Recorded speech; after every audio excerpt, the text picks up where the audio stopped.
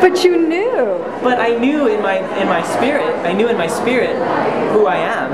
And when someone says to me, "Oh, it's your ego," I go, "Yeah, but I believed that they weren't really quite clear themselves on what is confidence and cockiness.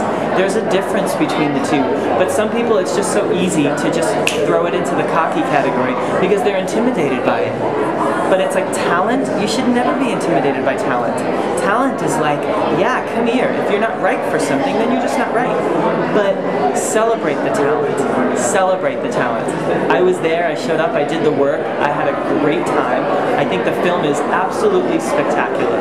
Even though my role in it is very shaped to be that guy, but I'm super thrilled because I said I was going to walk upstairs and receive an award. I said I had big things in store, and they happened.